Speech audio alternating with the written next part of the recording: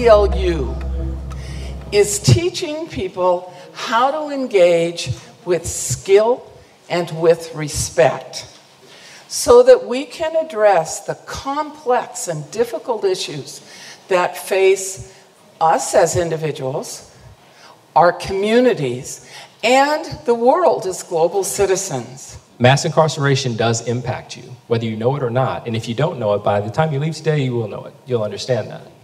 But because if you're here, it means somewhere within your mind, you understand that, hey, I don't know everything about this, but I understand it's a problem, and it's something that I need to take on.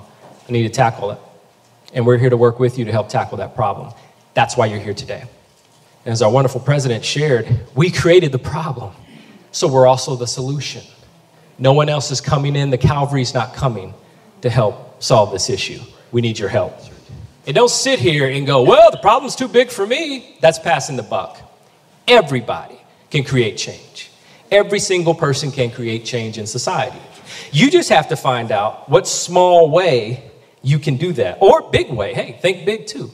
But you just have to figure out what it is that you can actually do to help impact change in this space. I want you to think about this whole concept of the rise of mass incarceration.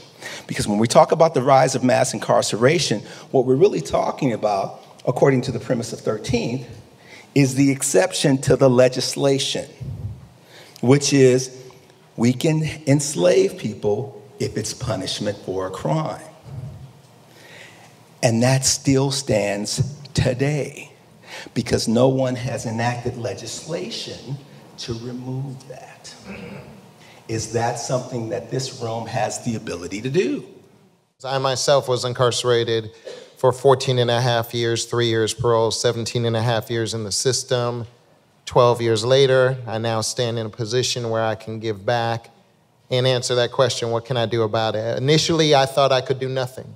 I thought as someone who had been formerly incarcerated that I would not have any power, but luckily, I met somebody, Dr. Renford Reese, political science professor at Cal Poly Pomona, who reminded me the power of one. He talked about the people who've made the most change in the world have always been individuals. It was about their ability to go out into society and care and make a difference. So he challenged me to roll up my sleeves and get to work, and that's what I've done. I used to listen to staff, and when I say staff, I'm talking about prison guards, would make the statement, if they build them, you'll fill them. He says, because we'll create new laws that will put you guys back in prison.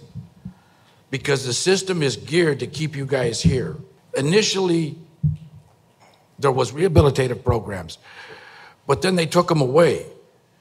They create them because it sounds good to the media and sounds good to the public, but then they slowly start taking this stuff away because they don't want to see the system work. Each state sets its own guidelines and its own laws and its own rules of sentencing. What constitutes a misdemeanor in Georgia might be a felony in California. So when you end up with people mixed together in prisons who have come from different jurisdictions, that's why you see so much disparity. Because I'm not bound by the federal sentencing guidelines at all. I have full discretion in what I choose to do within the confines of the state law of Georgia. On the strength of what I'm saying is that I think that it's hard for us to get to a lot of stuff if we don't necessarily adopt the language that actually move us forward. So when you hear people refer to themselves as formerly incarcerated people, I can remember when they used to refer to us as inmates, convicts, prisoners, and what have you.